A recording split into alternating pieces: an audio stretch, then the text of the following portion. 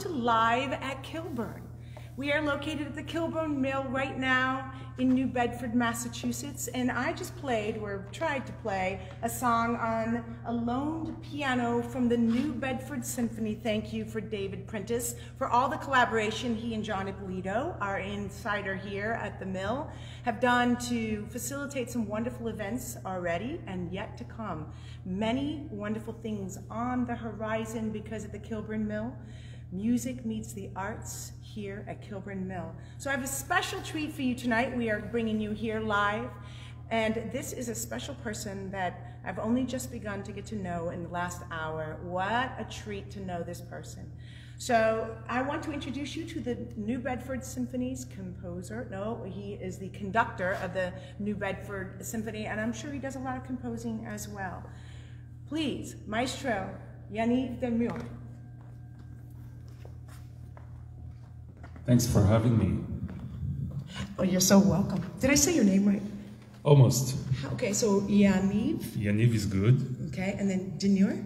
Yes, that was good. Did I say demure before? Demure, yeah. That's because of the jacket. It's very demure. It's a good word. Demure. It's demure. It's subtly beautiful. Oh. Yes. Well, there you go. Maybe I'll change my name. Yes, maybe you should. Maybe I will. I think you're already famous enough. You might want to just keep it. Maybe. But if I want to be more demure, be more anonymous. Sometimes I go on the street, you know, and people can't leave me alone, you know. It's yes. very... Yes, must be so hard. It's not easy. It must be so difficult. So, demure. Demure. Well, there you go. You know, I never claimed to be perfect. I have a lot of dyslexia in my family. Oh, that's fine. It's okay. Yeah. It comes out in creative ways. So I tell you, you know what I've been thinking, just listening to your music the last couple of days, listening to some of your interviews, and seeing that you have this incredible, encompassing heart and mind for music that started when you were a little boy in Israel, in Jerusalem. And you called your mother a musicologist. Is that a real thing, a musicologist? Yeah. She studied musicology in the university, but later she worked at the Music Academy in Jerusalem as the PR person. My aunt was my first piano teacher, so I was kind of surrounded with music since I was born. Mm-hmm. And so that osmosis that you obtained that by your environment, you would recommend that, because I know that you're heavily into music education for the youth. And, you know, we were talking to some other entertainers that we've had in here, and our firm belief too is that if you start children young in the arts, it can actually change their brain patterns and help them learn languages better. It can help them to process information better. And it's just a great thing to give your child, and which I understand your 2-year-old is already beginning to play the piano. Yes, like I told you before, she has her whole future planned out. You know? Oh, sure. No, I mean, what you said is true. I think it's very important for children to be exposed to beauty and to music. To art in general, but since we're talking about music, because like you said, there's so much that could be gained from music. Music can teach us so much, can teach us listening, can teach us accepting the other, accepting something that is, or someone that is different from you. When you listen to different instruments, you know, when you work with the orchestra, if everybody plays so loud all the time, you can't hear anything. It's all about balance, you know. So, my 2-year-old daughter, Jojo, she loves playing the piano. She wants to play the piano every day now, and so I take her to the piano room, and at some point I tell her, okay, Jojo, let's go upstairs. And big meltdown. No all done piano, no all done piano, she tells me. And that's already enough for me. I don't want her to be. I don't need that she will be a musician. You know, I don't have. She doesn't have to be a musician. Right. But as long as she likes music, she's exposed to it, I think that's a great thing. Isn't that what it's all about? I mean, when you like it, when you love it, and you're bending in that direction, just keep going as far as it'll take you. Everybody has their own skill set that they can get to a certain level. And I think it's all how you apply yourself. I'm sure you would know.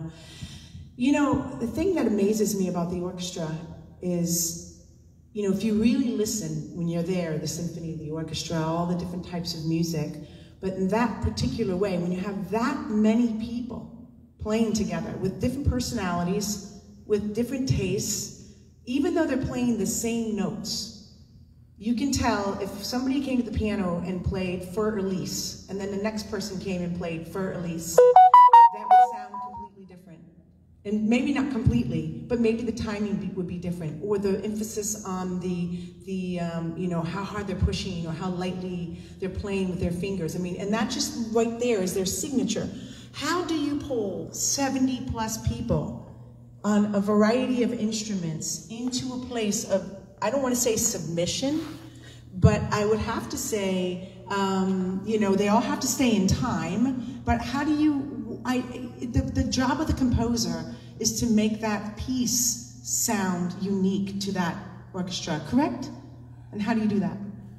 I think the aim for me when I work with the orchestra is, like you said, there are 60, 70 different opinions at the same time, and the role is to not to come to a submission, but collaboration.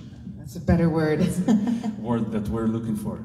And I think I aim that at the end of the day, we will all think the same about the piece of music that we want to perform. How do you do it? That's the hard question. That's the yeah. How do is you it do discussion? Some orchestras do it, like the Orpheus Orchestra in New York. It's a chamber orchestra that plays without a conductor, and it's like a democracy, you know. And everybody has their own opinion, and they discuss it in rehearsal.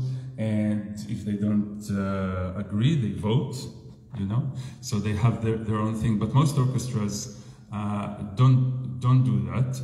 That's why there's a conductor. There's one person who is the leader, and he or she decides where we're going with this. Sometimes there can be a discussion. You know, it's not like the old days, like, oh, you do this, and if not, that way, you know.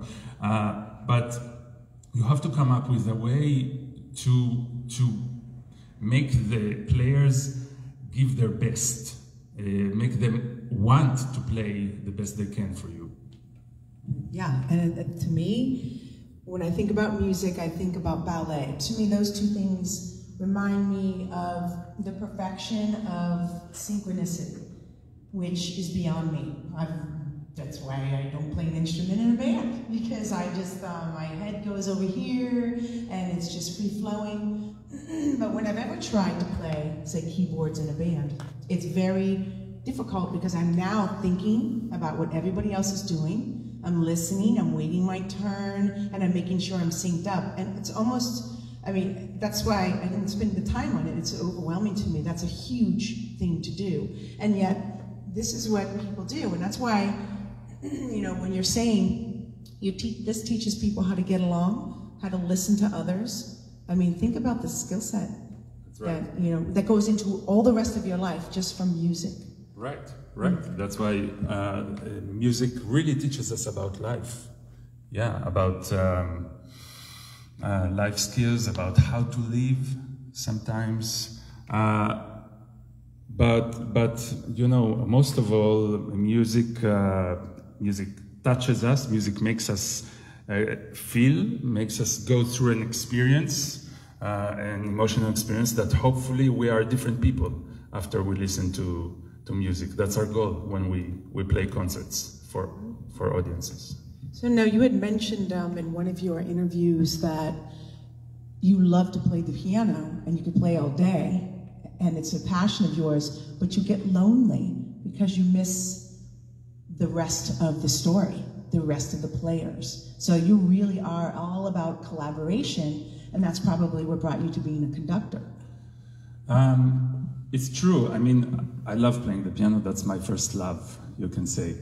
And it's also the difference between conducting and playing the piano is obviously that when you play the piano, you actually have a physical contact with the sound, because people sometimes forget, but conductors, they don't make a sound. The orchestra really makes the sound. The orchestra, the players play, the musicians. So for me, it's very important to still feel connected to the physical sound. But, like you said, you're by yourself, and it does get lonely, especially during this time, you know, that there are fewer concerts. Hopefully not for long anymore, but yeah, when to make music with a lot of people is just wonderful.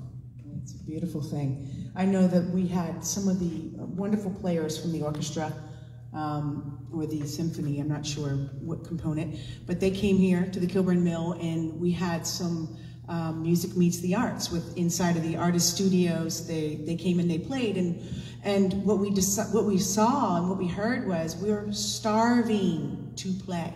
Yes. We're starving for an audience. Yeah. And this pandemic has been so difficult on performers, especially those who rely on the sounds that others are making to complete the full sound. So I learned so much just from listening to them, and of course we know the rock and roll world a little bit, and thank God for Zoom, and you can practice together with the Zoom calls, but there's nothing like being in person with a live audience, is there? Yes, and the New Bedford Symphony, we've been, I think, very lucky, because we actually, during this whole time, we kept doing concerts.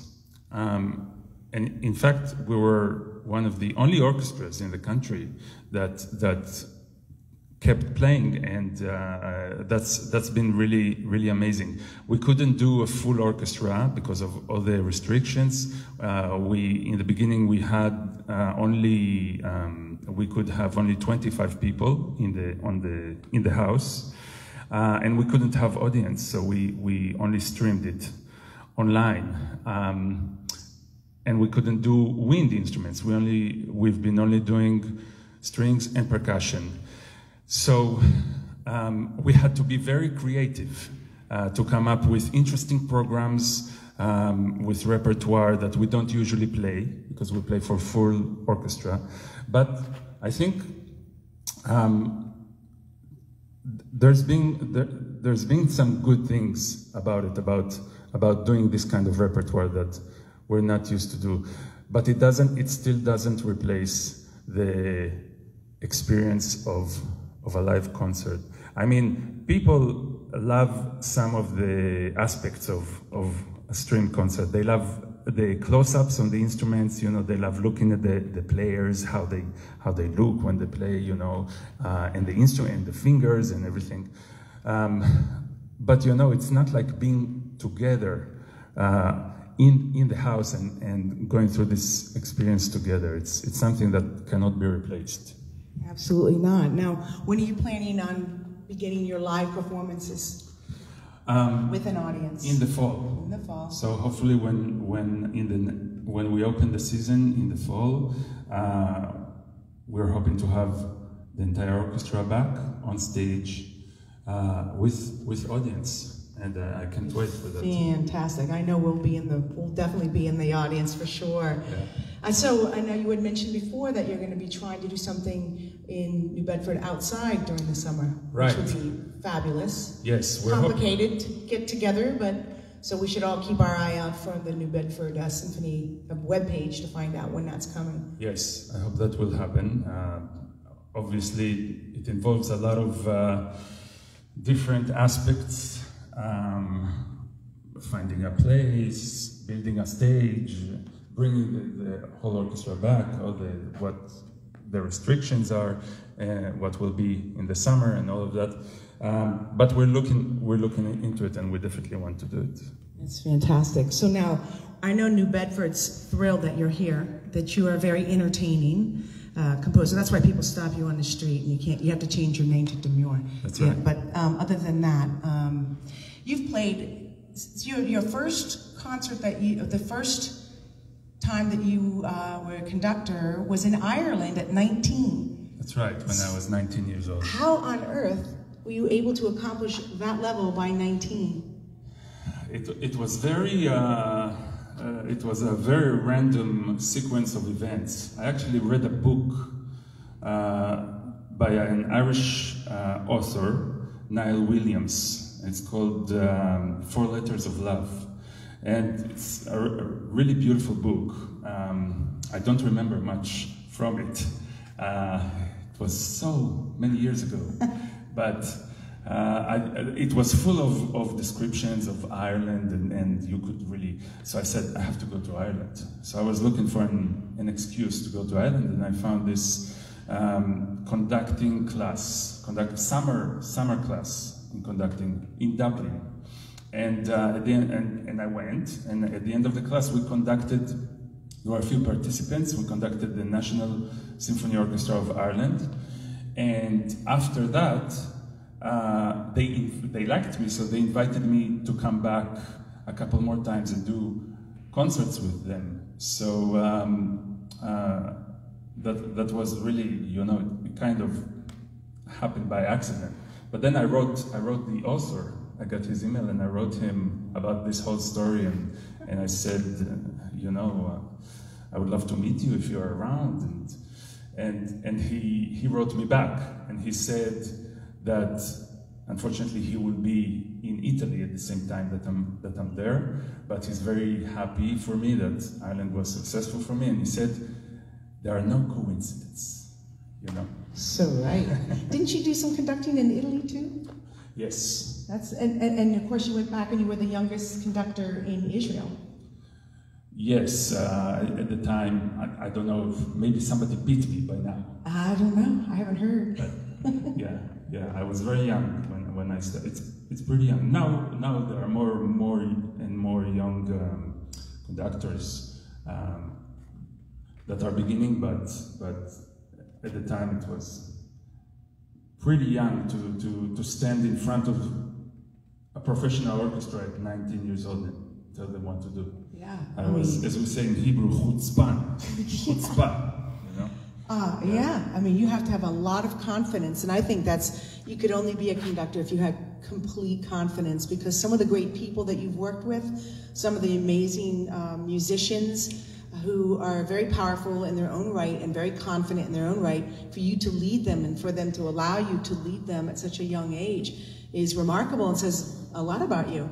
Maybe overconfident. You know, later you learn other lessons that, you know, maybe I was too cocky or something like that, and you learn these things because it's good. It's of course when you stand in front of the orchestra, you have to have confidence. Otherwise, I mean, they have to trust you to give their best and for you to lead them to do a good concert. So you have to have confidence, but you also question yourself a lot. It's inevitable. You ask, is it right inside of your head? Is it really right what I'm doing? I mean, maybe it shouldn't be like that. Maybe it should. Did the composer really mean that? Maybe I'm doing complete nonsense, you know. But once you stand there in front of the orchestra, that's it. You have to be sure, you know, because if you're not, they are very sensitive. They will pick it up immediately and it will all fall apart. That's incredible. I mean, so it's so much going on in your mind that you're trying to communicate to me that it's a wonder to me. I don't know how you do it, but you did say you were once told it's not just about the first note in the beginning. You have to hear the last note before you even begin. How do you do that? that's kind of a paradox, right? It's kind of you have to live in several dimensions at the same time. You have to live in the moment, of course, but you also have to think about the future, and you have to think about the past, where you just came from and where you want to go. It's an interesting state of mind to be in, and there is so much information that is going through your head when you conduct that. After a rehearsal or a concert, you know, you can feel totally drained because of that, and then it's good to watch something on TV that you don't need to think about, or something, you know. Relax your mind. Turn off the brain and recover. But it's amazing that you think about how deep your neural pathways are. I don't know if I like to talk about the brain, not that I'm somebody, but I just know that, you know, when you concentrate, you're building these, you know, pathways like a root system of a tree, and the branches of a tree getting, you know, more and more. And that's why you probably get exhausted and need to just come over and relax a little bit. Right. But it's, thank God that some people can have that ability to do that. I don't think everybody can do that. It's an ability to concentrate and to stay in attention throughout, without like your mind has your mind ever wandered in the middle of, you know, here we are, everyone's playing, and my mind just went bleep, and I don't know where I am. Has that ever happened to you? Sure, it can happen. We're all human, you know. It can happen, and then you catch yourself and you say, oh my God, what am I doing? No, I have to go. Do you panic? Because if panic makes it worse, right? Right. But that's why you have the paper right in front of you, right? For the most part? Yeah. Although you get right back onto it. Right. Although I do like to, if I can, to conduct without the music. Then I'm more in the music and with the players, and if I know the music well, I much prefer to do that. Yeah. Oh, I would imagine. Just like we're having a conversation right now without any notes, and we have no idea where we're going. No, although we rehearsed everything. Yeah. Everything that we're saying is written out. We rehearsed all of this. Everything has already been done in our, you know, our thoughts have already been formulated, right? Right.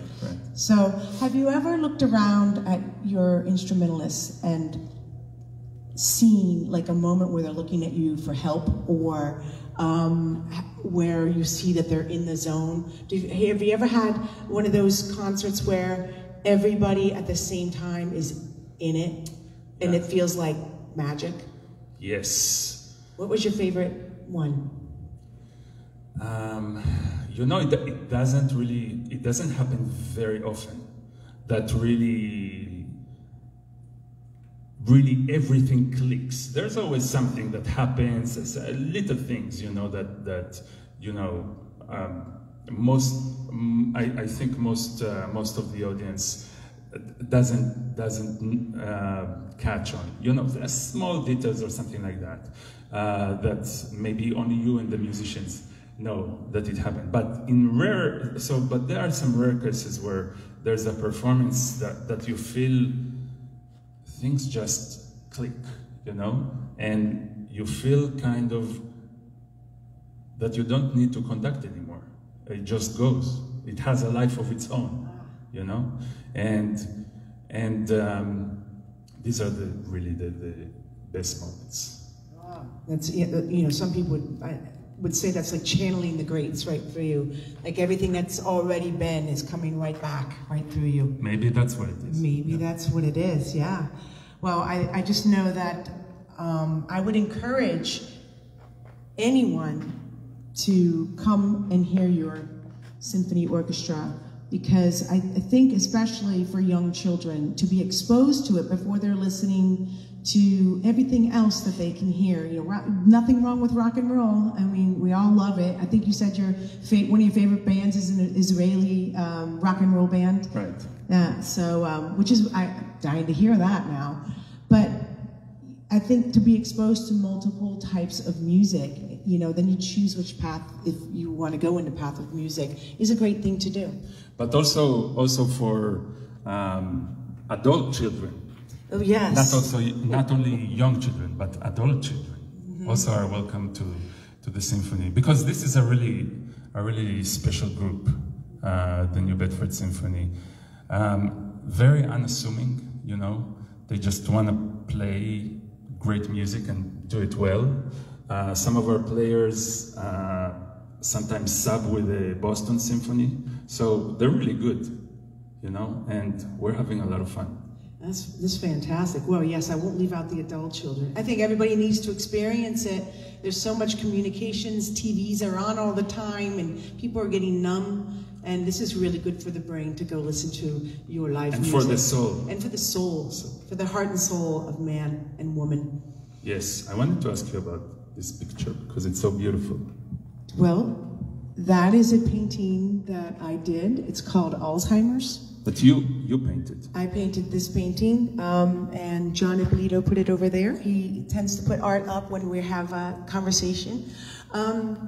So my mom recently passed away of Alzheimer's, and it was about a year and a half, well, probably a year before the pandemic, when she came to see me with my father, and when they left, you know, she didn't know who I was, and I saw how difficult that was, and my dad's like the biggest hero I've ever met in my life. I've never seen a more dedicated man in my life.